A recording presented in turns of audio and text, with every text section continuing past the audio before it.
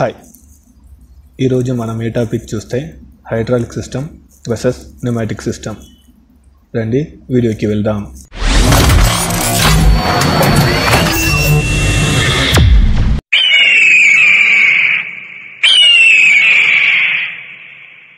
First హైడ్రాలిక్లో పనిచేయற fluid oil, same అదే pneumatic సిస్టమ్లో పనిచేయற fluid compressor air.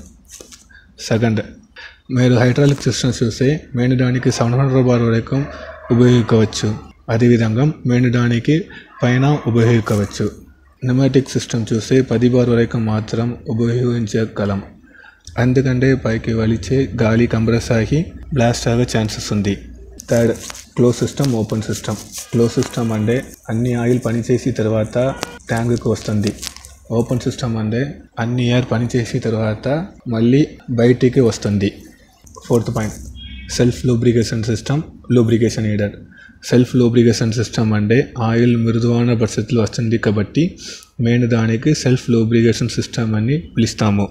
Lubrication needed అంటే air డ్రైగా ఉంది, అందుకే ఎయిర్ అండ్ ఆయిల్ మిక్స్ చేసి సిస్టమ్కి సెండ్ చేయను.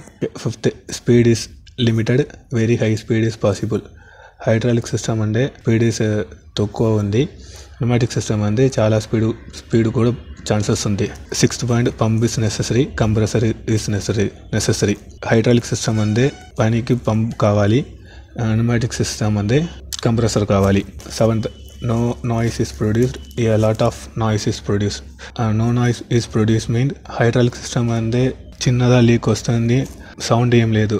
న్యూమాటిక్ సిస్టమ్ అంటే చిన్నదా లీక్ ఆయిడ్చిన చాలా సౌండ్ వస్తుంది.